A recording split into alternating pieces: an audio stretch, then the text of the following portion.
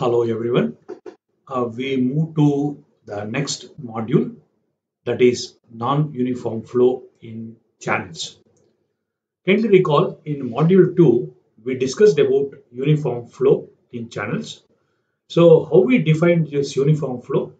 So we define this uniform flow as the type of flow in which the various physical parameters such as the depth of flow, velocity, density, temperature and pressure do not change from point to point all along the reach, then we call the type of flow as uniform flow. Now, if these parameters, physical parameters, change from point to point along the reach, then the flow is said to be non-uniform flow. So that is the topic which we are going to study in this module. What are the objectives of this module? The objectives of this module is to make the students to learn energy concepts of fluid in open channel, energy dissipation, water surface profiles at different conditions. What are the topics you are going to study in this module? As I mentioned earlier, so non-uniform flow. So non-uniform flow, you are going to study two types of flows. One is gradually varied flow, the other one is rapidly varied flow. So under rapidly varied flow, you are going to study this hydraulic jump, expressions for conjugate depths and energy loss. Finally, you have numerical problems in rapidly varied flow. Under gradually varied flow, so we are going to study the basic equation or the dynamic equation for GVF, gradually varied flow, backwater curve and a flux, description of water curves or profiles. So we are going to study mild, steep, critical, horizontal and adverse slope profiles. And finally, we are going to solve a couple of numerical problems on identifying the flow profiles. So these are the topics we are going to study in module 3. With this, let us start first gradually varied flow. So first I'll finish off this gradually varied flow, then I'll come to rapidly varied flow. As I mentioned at the beginning of this topic, so I said the various physical parameters such as depth, velocity, density, temperature and pressure varies from section to section along the reach, then the flow is said to be non-uniform flow. So varied flow can be further classified into gradually varied flow. So in short, it is represented as GVF or rapidly varied flow or RVF. Now, such situations occur when control structures are used in the channel, when any obstruction is found in the channel, and finally, when a sharp change in the channel slope takes place.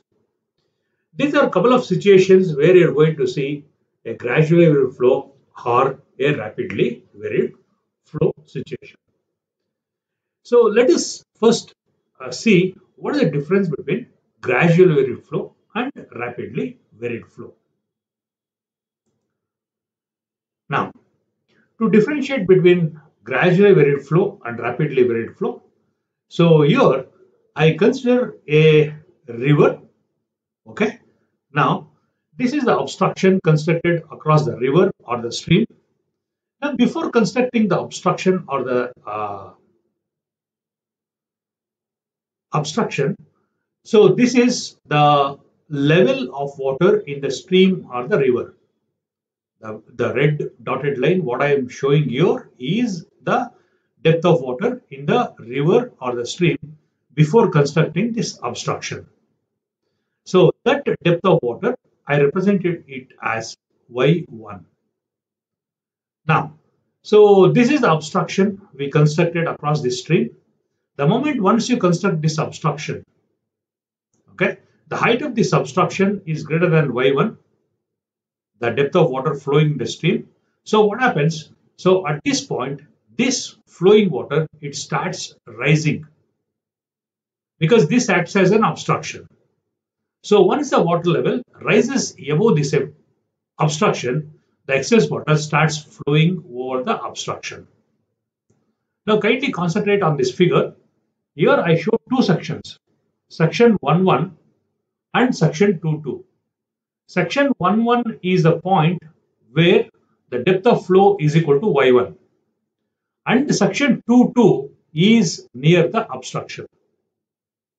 So at the obstruction, the depth of flow I represented as y2. If you look at this figure, so y2 is much greater than y1. Okay. Now, so the profile what you are seeing from section 2.2 to section 1 is called gradually varied flow profile. So here I mentioned the distance between section 1.1 and section 2.2 by x. So when I'm talking about gradually varied flow, the distance between section 1.1 and section 2.2 is quite large. So over this large distance, you have the change of depth happening from y1 to y2.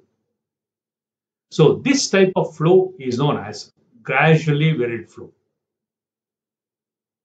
Now, another important point. Now, this y2, the new depth at the obstruction, and the original depth y1, this y2 minus y1 is called the afflux. That is what I showed here. Okay, so this may be a dam or this may be a weir. Okay, so y2 minus y1 is called the afflux. This is about the gradually varied flow profile. Now come to this rapidly varied flow.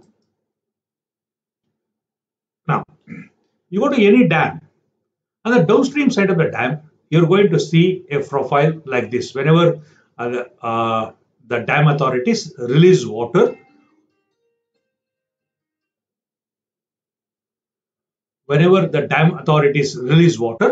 you're going to see a profile like this on the downstream side. Now, I'll show you one more picture. Now, if you look at this is our Narayanpur dam. Now, this is the initial depth, y1. So, within a very short reach, so again here I showed another section, section 2.2, and again section 1.1 and section 2.2 is separated by a distance x. So, the depth y1 changes to a higher depth y2 within a very short reach. So, this type of flow is known as rapidly varied flow. This is the difference between gradually varied flow and rapidly varied flow. As the name suggests, in case of a gradually varied flow, the depth changes over a very long distance. And in case of a rapidly varied flow, the depth changes within a very short distance. So that type of flow is known as rapidly varied flow.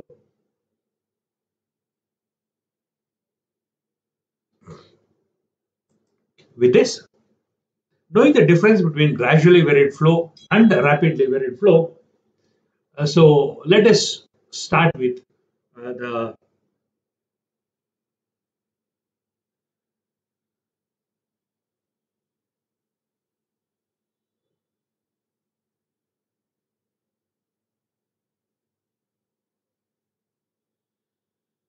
let us start the equation for this gradually varied flow.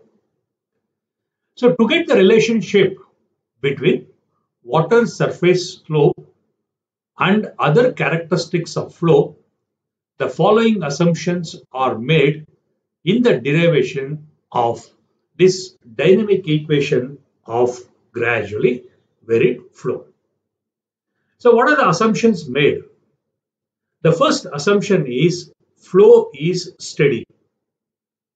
So when you say the flow is steady or a steady flow, if the various physical parameters such as the depth, velocity, density, temperature, pressure, if these various physical parameters, if they do not change with respect to time, we call the type of flow as a steady flow. If these physical parameters change with time, we call the type of flow as unsteady flow. So the first assumption we make in deriving the equation for gradually varied flow, we assume that the flow is steady.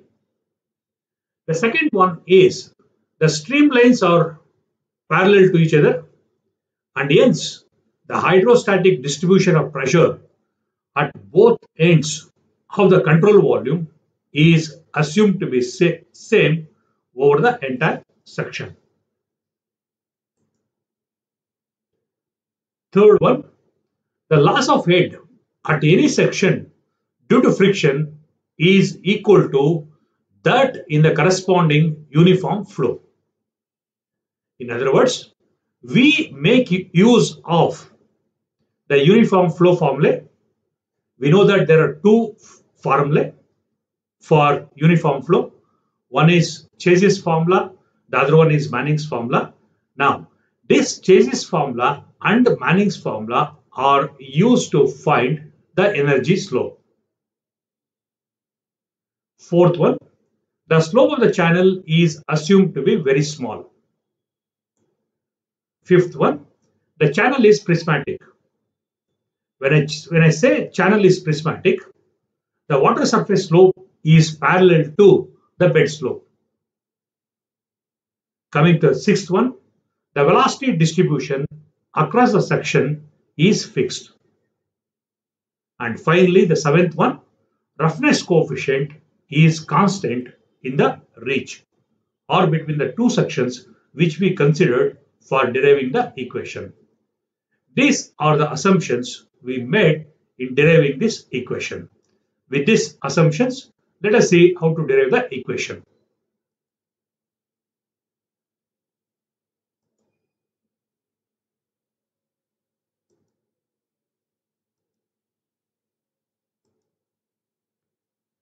Now, in order to derive this GVF or gradually varied flow equation, so consider a channel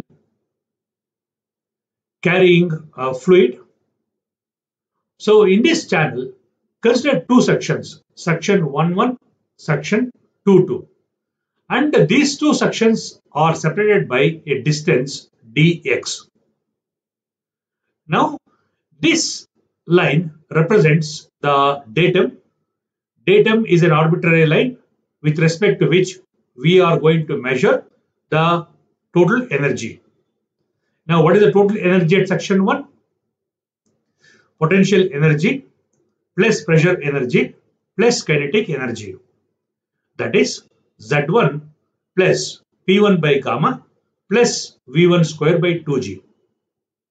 So in case of open channel, I told earlier, this P1 by gamma is nothing but the depth of water at section 1. Therefore, the total energy at section 1 is given by, so Z1 plus Y1 plus V1 square by 2G.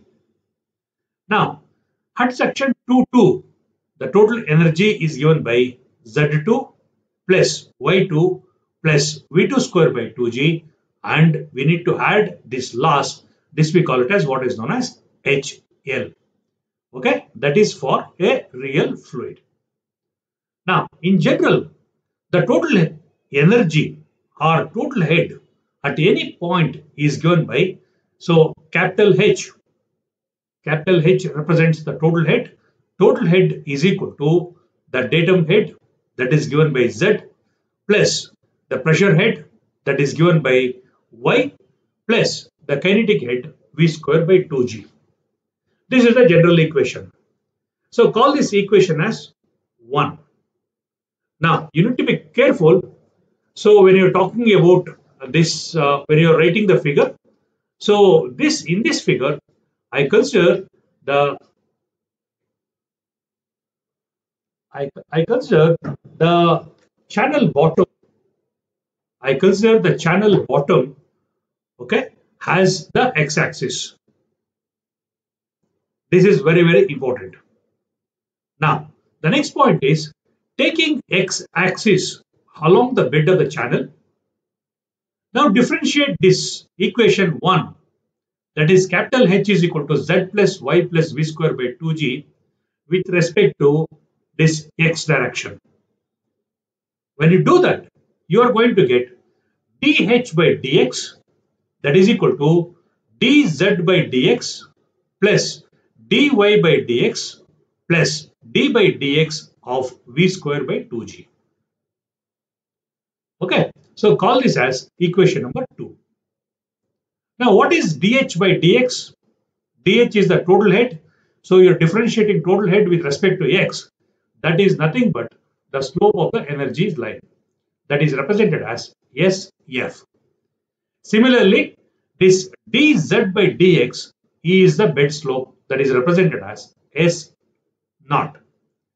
Now, if you observe this figure carefully, now as the x increases, the value of z1, for example, if you look at this, the height of z1 here and the height of z2 here, so as the value of x increases, the value of z goes on decreasing.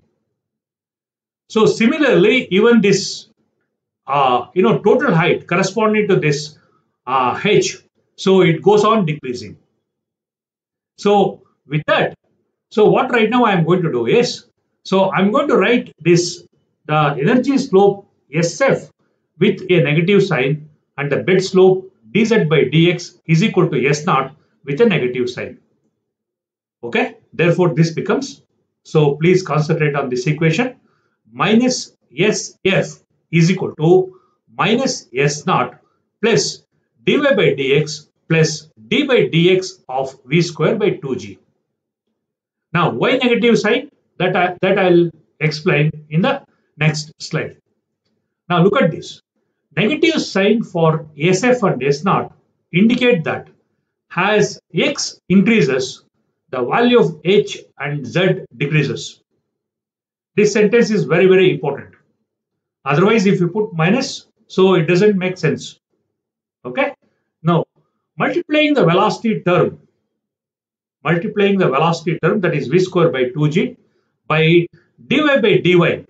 So if you simplify this, you're going to get 1, and transposing we are going to get, okay, S naught minus SF is equal to dy by dx into d by dx of v square by 2g.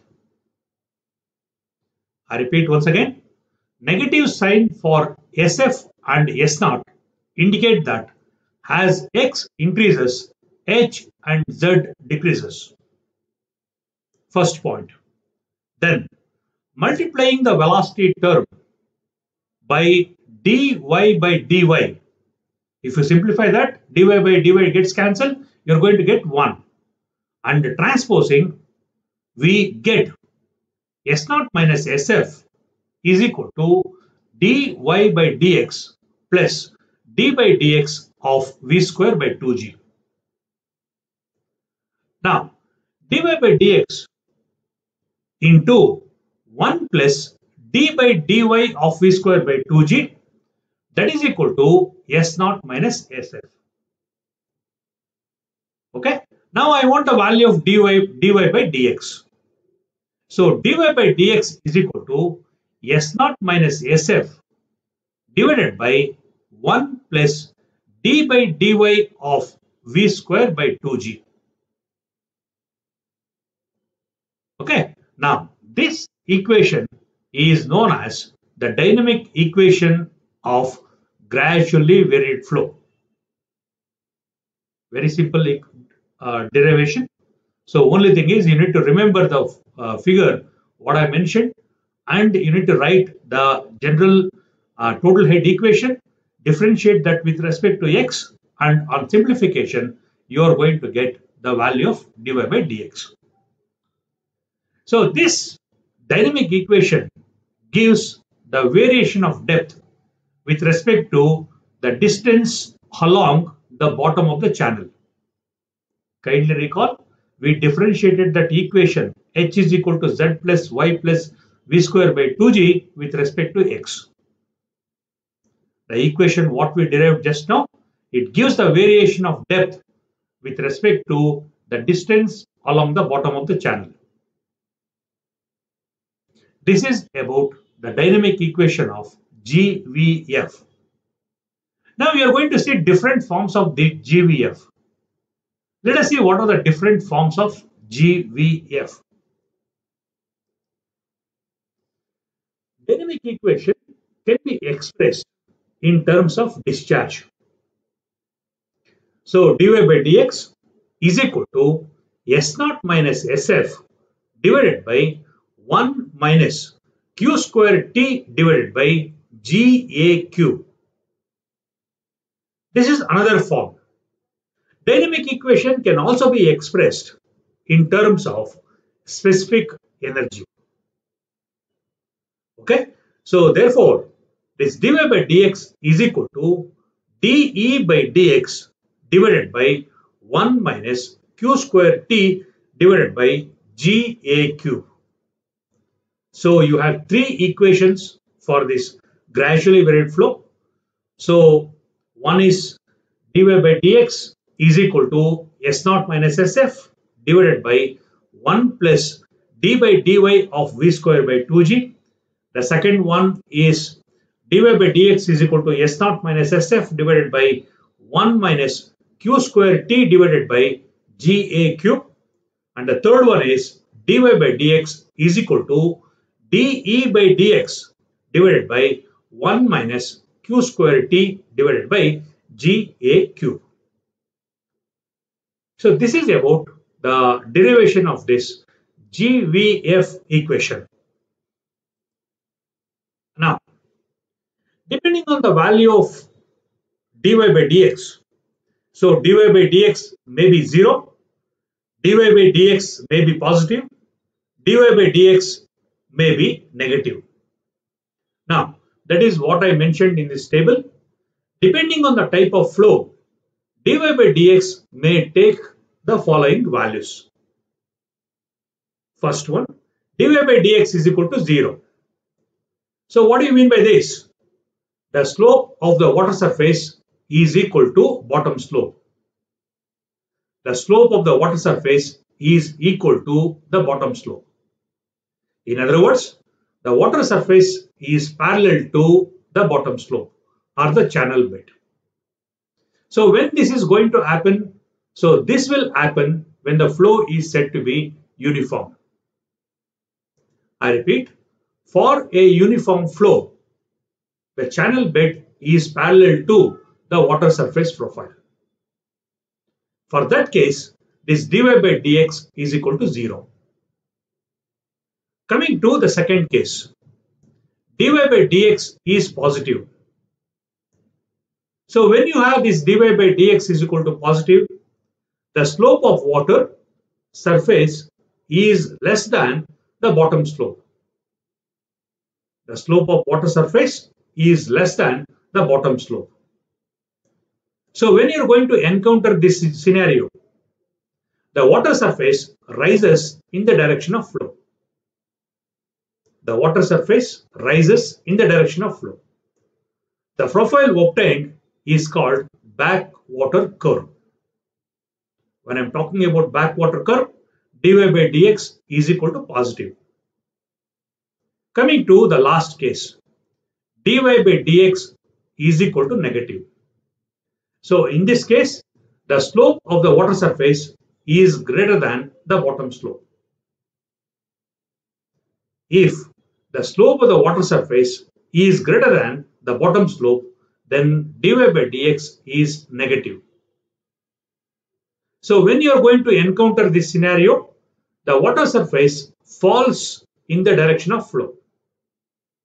The water surface falls in the direction of flow. The profile obtained is called draw-down curve. So if dy by dx is positive, we have a backwater curve. if dy by dx is negative, it is called a brought down curve. So with this, let us move forward. Classification of channel bed slopes. The slope of the channel bed is very important in determining the characteristics of flow.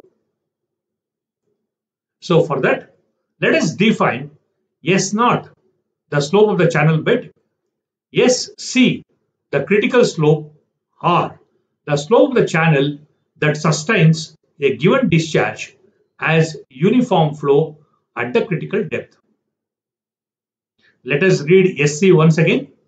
SC, the critical slope, or the slope of the channel that sustains a given discharge Q has uniform flow at the critical depth. Then we define this Yn. Yn is the normal depth when the discharge Q flows as uniform flow on slope S0. So with this, let us define the different types of bed slopes. There are 5 types of bed slopes. One is critical slope. The second one is mild slope. The third one is steep slope. And the fourth one is horizontal slope. And finally, you have this adverse slope. So critical slope, mild slope, steep slope, horizontal slope, and adverse slope.